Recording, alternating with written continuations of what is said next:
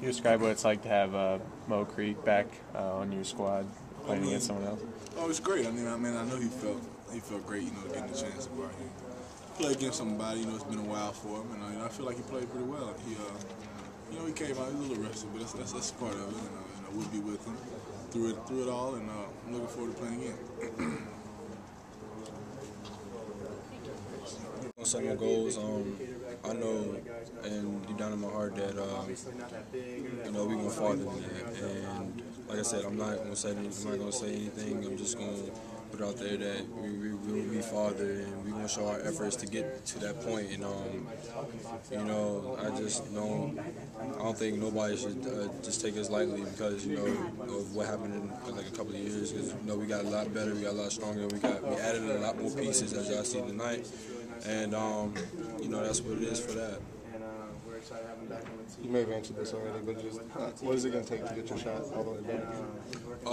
Just staying in the gym every day. And, I've been doing a great job of that. And, just getting back to more game shots in practice. And, just playing in the game even by myself. So I think it'll take a little bit more time, but it shouldn't take a lot of time. And tonight was just one of the nights where, I got a couple baskets, but not as much as I wanted. But we got to win, and I'm blessed. How much more comfortable do you feel from the scrimmage last Friday to this game? Do you feel healthier? No, I felt the same. I just probably had the jitters a little bit, but.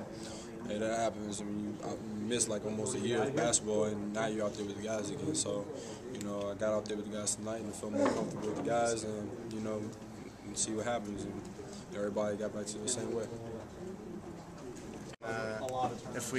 We're always going to be down to take a charge, so we did very well with that tonight. How much competition is there really within the team? It seems like you have an awful lot more depth this year. Is it going to be tougher to stay on the court, you think? Or? Well, definitely. For everybody, it's every day we're competing in practice, and there's lots of guys who can play multiple positions. So you got to go out there and fight every day in practice and compete for the spot or whatever the case may be. So, but we all play really well together, I think, and the team chemistry is really good right now. So we're just going to keep on working hard every day. Do you kind of feel Daniel coming after your spot? No, we're teammates, and like I said, we're always going to be competing. So whoever steps up to the challenge, I guess, is what's going to happen. You led the team with 24 minutes along with Christian. What was your focus coming out leading the team? Just trying to get everybody in place as far as running plays, pushing the ball up the floor, defense, all the little things, just trying to be the extension of the coach out on the floor.